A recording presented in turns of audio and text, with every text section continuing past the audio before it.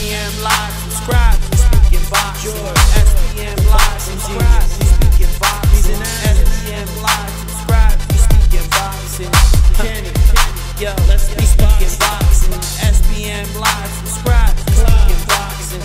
SBM Live, What's going on, boxing fans? This is Kenneth, SBM Boxing. Friend request, subscribe with SBM Boxing Live. Let's speak boxing. It's Sunday. I got time to speak boxing. So live and subscribe. Here at SBM Boxing, we cover post-fight, pre-fight predictions. We cover boxing, all the major events, major fights out there here at the Boxing Genius house. Well, actually not here. This is actually my house. But we always go to my pop's house, the Boxing Genius house, with Chino, Nelson, the Godfather, the Boxing Genius, myself, and, you know, a lot of friends and family. You know, but the little MGM casino over there, the Boxing Genius house is, you know, it's under reconstruction right now. So we won't, you know, the major fights, we're probably going to go to a friend of the family's, Frank's house. So we're going to be covering that live over there. But it's Sunday, you know. I'm not going to be working or anything like that. I'm usually busy, so I'm sorry for the fans that haven't been able to see me continue to make videos like this. Haven't been in the house for a while. I've been up and down. I'm drinking some Moscato, you know. But we're just going to speak some boxing. For those who's wondering, got the GOAT. This is the GOAT right here, the greatest of all time, Muhammad Ali, Cassius Clay. Dolce & Gabbana has some nice-ass shirts out there. They have different ones, so check it out. Go to Dolce & Gabbana. They have different Cassius Clay shirts. They also have some nice-ass Al Pacino shirts out there. So, big up to Dolce. But anyways, what do we do here in SBM Boxing? We speak boxing. Anyways, what are we going to talk about? We're going to talk about Miguel Cotto and Sergio Martinez. Sergio Martinez is, he has 3 weight division titles. He's a former 3 division world title holder. He's 38-4, 31 KOs. That guy's a fighter. Cotto's known for, he's building a legacy for himself. He doesn't duck, he doesn't dodge anybody whatsoever. And he coming off a comeback victory, just coming off of a loss against Austin Trout. He was over here in Orlando, took on Delvin Rodriguez, switched trainers again, and got with Hall of Famer Freddie Roach. Put on a great performance against Delvin Rodriguez, knocked Delvin Rodriguez out, and lined himself up for a big mega fight. Put himself in a situation where he can pick and choose his opponents. You know, he could have picked Canelo Alvarez. That would have been a good draw. And I know Golden Boy was definitely shooting for that fight. But, you know, he was shooting a little bit more for legacy, you know, at least in my eyes. You know, he wanted that 4th Division world title. So what did he decide to go to? He selected WC middleweight champion Sergio Martinez, which is 51-2, you know, with 28 KOs.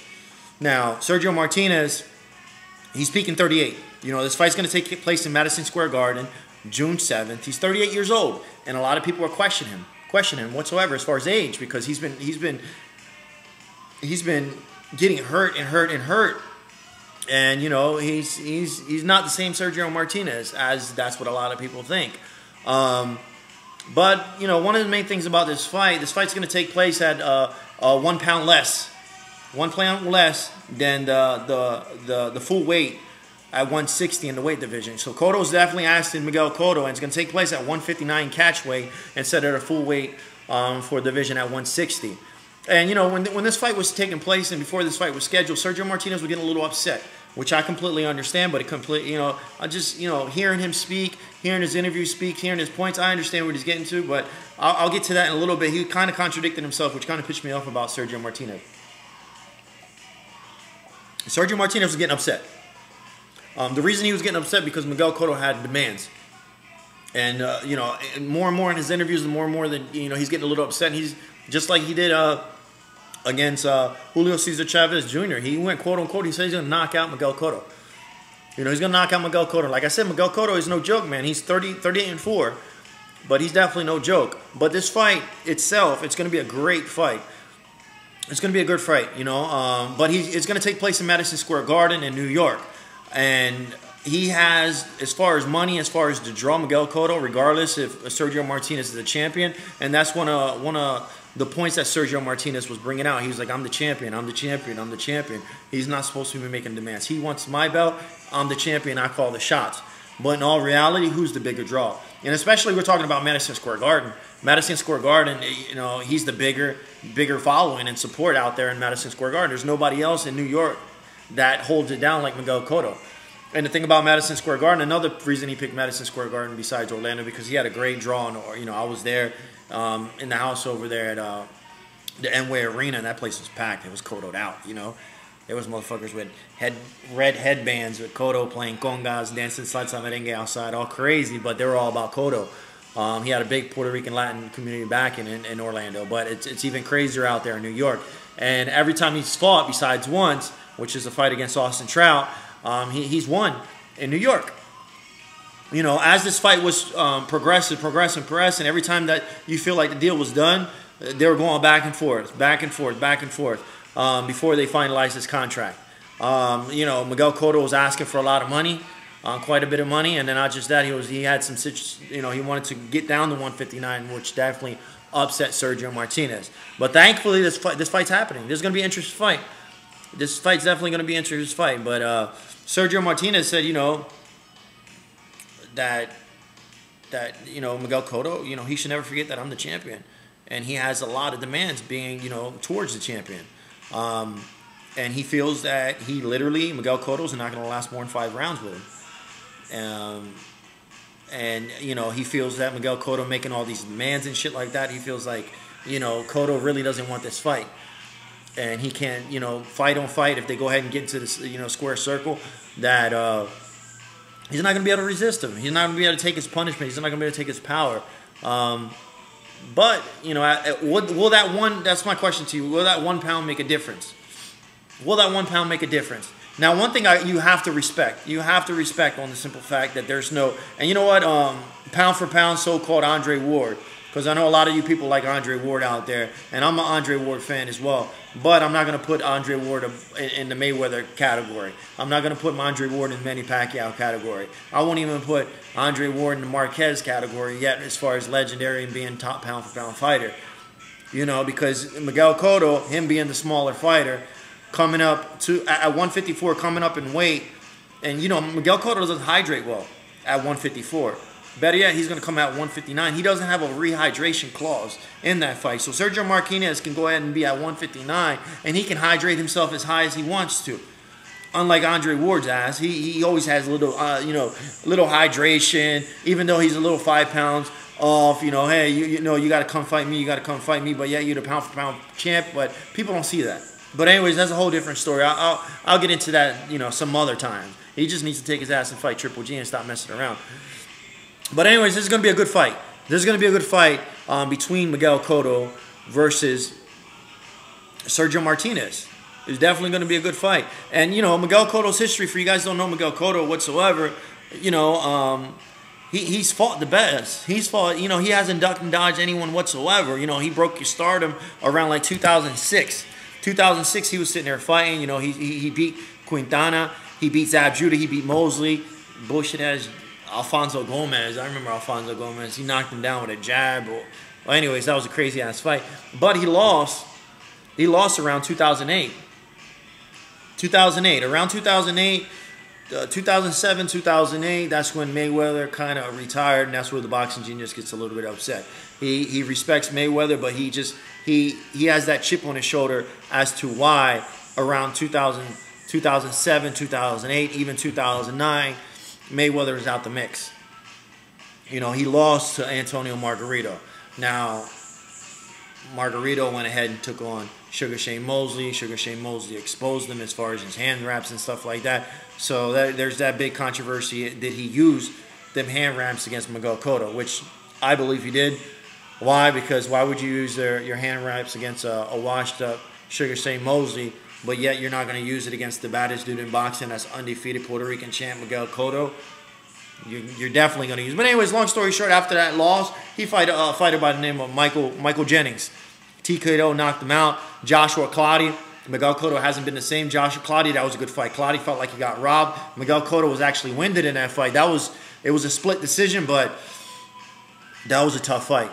That was a tough fight for Miguel Cotto. He took on Manny Pacquiao, got knocked out by Manny Pacquiao, TKO, 12th round. Manny Pacquiao busted him up.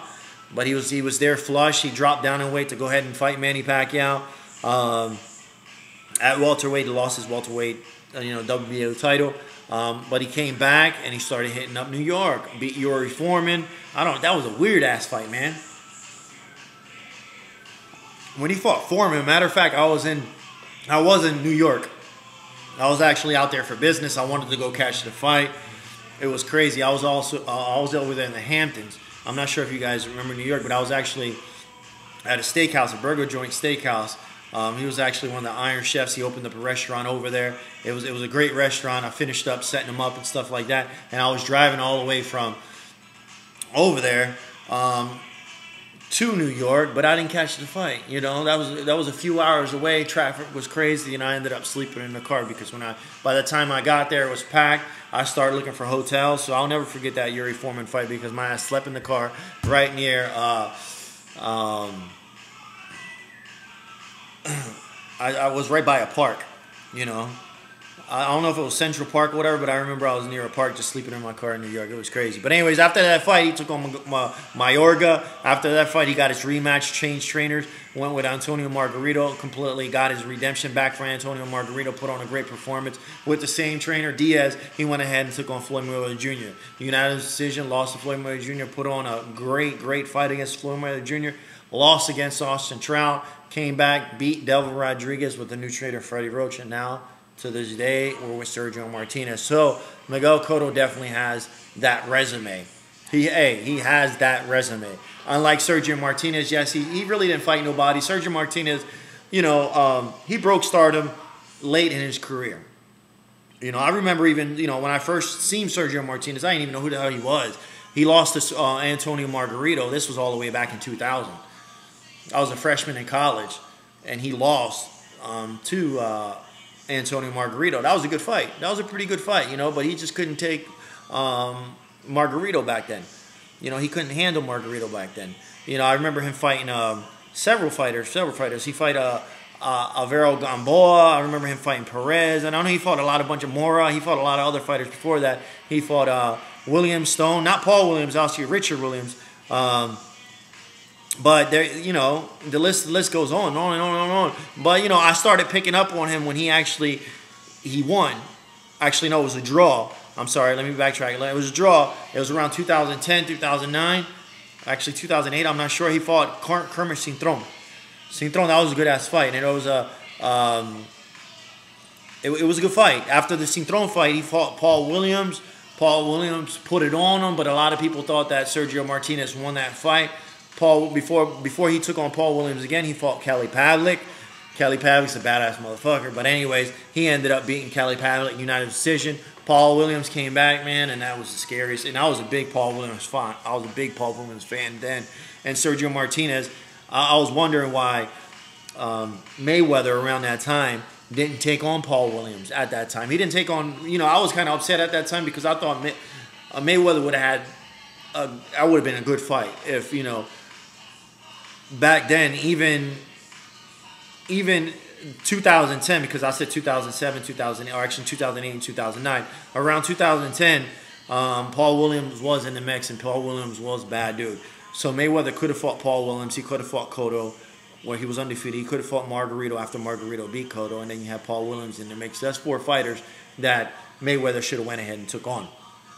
But anyways, after the Paul Williams fight, he KO'd Paul Williams. That was scary. He beat some other guys. He ended up beating Barker. He ended up beating Matthew Macklin more recently, and then he beat Julio Cesar Chavez Jr. Martin Murray fight. A lot of people felt he lost that fight, but it was a unanimous decision.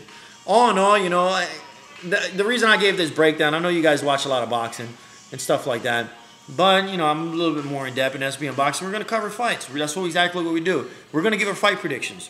And a lot of people will sit there and say, hey, what's your fight prediction for Miguel Cotto versus Sergio Martinez fight? Both fighters are good fighters. I think definitely regardless of the fact, Miguel Cotto is going to be the smaller guy coming into this fight. He's going to be the smaller guy. His power is not going to carry at the 160. I think he has a lot of punching power at 154 and stuff like that. But I think Sergio Martinez is going to eat them punches. I don't think it's going to be I don't think it's going to be a good, easy fight for Miguel Cotto. The only way I see Miguel Cotto winning this fight, he needs to be cautious, because Miguel Cotto is a boxer. I mean, he's a brawler more than anything. He likes to press. Yes, he's a boxer. I noticed when he starts getting tired, like the Manny Pacquiao fight and his all the other fights, he likes to backpedal and he likes to counter, and he does a good job doing it, but he actually gets winded doing it. You know, Miguel Cotto's endurance is definitely questionable at that weight.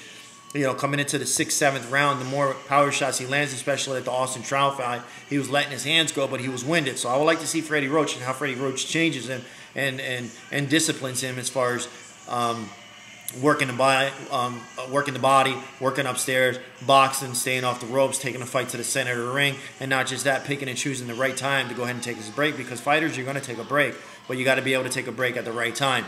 But Sergio Martinez, you know, Miguel Cotto has that advantage, because Sergio Martinez didn't look good his last several fights. You know, he's definitely winded. He's injury. And Sergio Martinez, way back when, he used to fight 4 or 5 times a year. You know, the last several years, except for this past year, he only fought once. Other than that, he's always fought twice. He always fought 3 times. He's always been active. But as he gets older, the body, just like Marquez, the body's going to start reacting differently to the training. So I think that's the only thing that Miguel sees as an advantage in that fight. I think Miguel Cotto, the only way he's going to win against that fight, against Sergio Martinez, he has to take it the distance. He's going to have to box Sergio Martinez. And Sergio Martinez has a tendency to fight his hands down. That's fight with his hands down. Miguel Cotto's too fast for that. Miguel Cotto will catch Sergio Martinez, and, you know, he's definitely going to get tested on that. But I think Sergio Martinez puts his hands down, just like the Julio Cesar Chavez Jr. The only reason he puts his hands down is because he wants to draw the fighter so he can count on him with them bombs. But Miguel Cotto has to be smarter than that. He needs to utilize the jab, take the fight to the center of the ring, and just fight in all different angles. And Freddie Roach, he's an offensive trainer, so who else better to get a trainer than Freddie Roach to put in that formula to win against Sergio Martinez? Sergio Martinez, on the other hand, take Austin Trout, take Manny Pacquiao. Take that formula and know that Miguel Cotto is definitely beatable when you have that advantage as far as strength and power is concerned. You know, Miguel Cotto hasn't felt that power at that 160 weight division, and Sergio Martinez could make it, could put his ass to sleep early. I honestly think Sergio Martinez just needs to bring it to him. Bring it to him. Don't box Miguel Cotto. You box Miguel Cotto, you're gonna lose. I think Sergio Martinez is gonna lose if he brings that fight to the center of the ring. He's going to lose. He's just going to have to come at him. Come at him with everything and come at him with bombs. That's basically it. Work the body, work upstairs, and just press him. Because I know the first 4 rounds, Miguel Cotto is going to be the active fighter. At least that's what Sergio Martinez thinks he is. But I hope Freddie Roach could mix up his approach a little bit. What's my fight prediction on that one? I'm not going to give it. I'm not going to give it yet.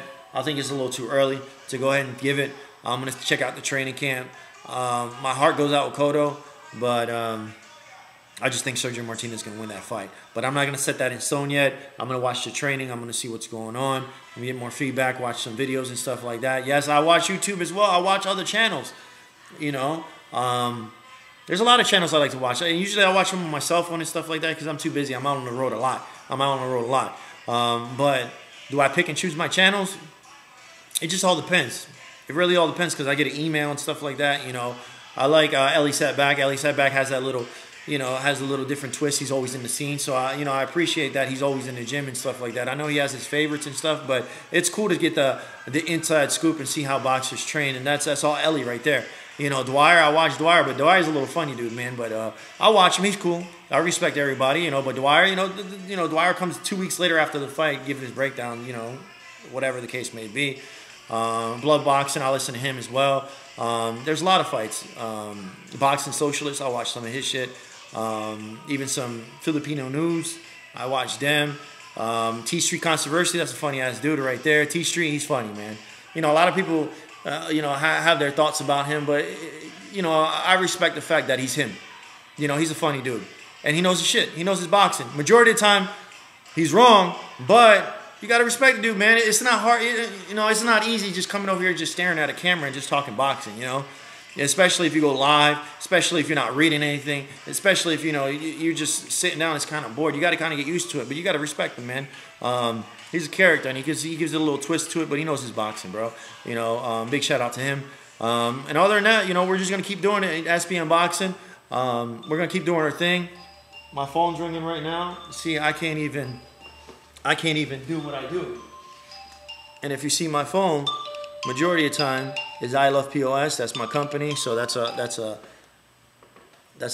phone ringing right now. So that means I got to get to work. Guys, this is Kenneth with SBM Boxing. Friend request, subscribe. Have a good one.